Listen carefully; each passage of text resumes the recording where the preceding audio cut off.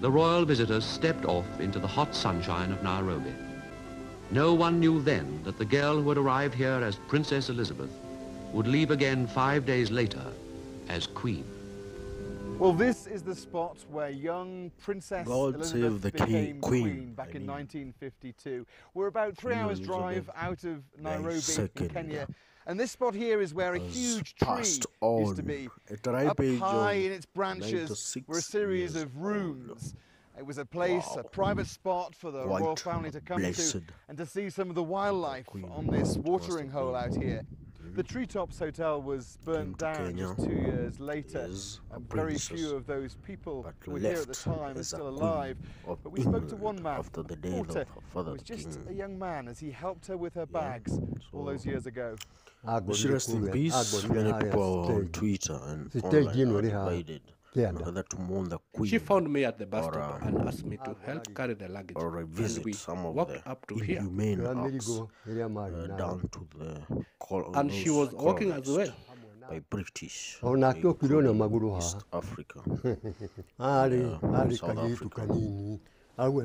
She was a young, beautiful lady, and it's a her debate husband, going on online, but he was a big man. here at Breezy Now, they famously said at the time that she walked up the stairs into this Treetops Hotel as a princess and came down the next morning a queen. While she was up there, overnight in the UK, her father had died. Rest in peace. Although this was the spot where she officially became queen, she didn't know it. She hadn't realised her father was dead while she was staying in this Treetops Hotel.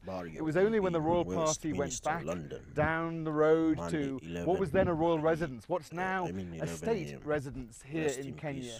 That's when the message came through, and Prince Phillip had to break the news. Must have been devastating. At that point, they headed back to Britain I mean, for it's her bittersweet to news. take She's up very her good role queen, but she has as lost Queen of her England. father.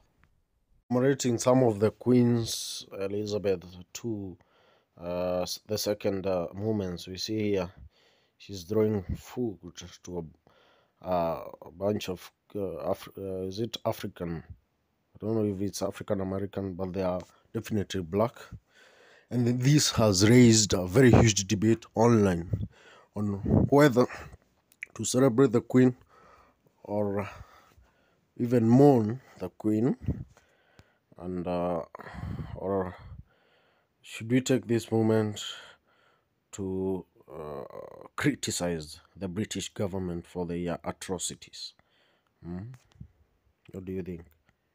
Pictures that we saw of family members arriving at Balmoral really said it all. This is a family in mourning now, and of course the Queen was a mother, a grandmother and a great-grandmother. I think it is quite telling that Prince Harry travelled solo to Balmoral. He took, we understand, a flight on his own. He was not accompanied by the Duchess of Sussex. I think that is deeply significant that Meghan was not invited to join the family by the Queen's bedside. Cambridge flew to Aberdeen as quickly as he could, leaving Kate behind. Of course, this was Prince George, Princess Charlotte and Prince Louis' first day at school, so she made a very difficult decision to stay behind, to be there to collect the children. We know that this is a rift between the royal brothers that runs deep. We know it is a rift that's caused the Queen a great deal of pain, and the brothers will be together at Balmoral. This is the first time they have been together,